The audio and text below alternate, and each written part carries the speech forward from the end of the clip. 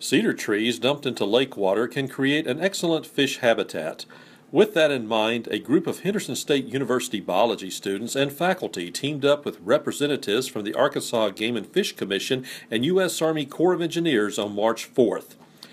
Using 2 boats, the teams dropped recently cut cedar trees, weighted down by cinder blocks, into DeGray Lake near Henderson-Simonson Biological Field Station. Yes, and visiting with Mr. Allen Leibel several months ago, he informed us that they was going to be cutting a lot of cedar trees off of their property here.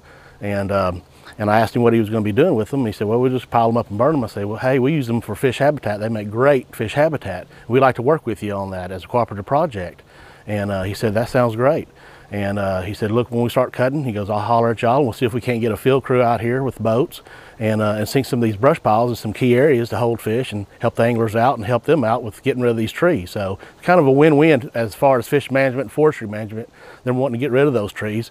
And as fish biologists, we like cedar trees and we do a lot of projects around the state with cedar trees and getting them into our lakes to provide habitat for fish. We've worked half a day sinking trees for fish habitat.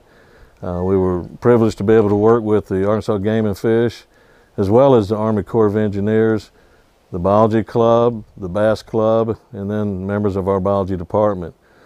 So all in all, we've sunk about 100 trees, building fish habitat in these areas.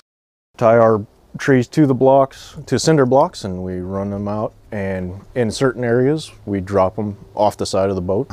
We've created a lot of good habitat for crappie and even bass.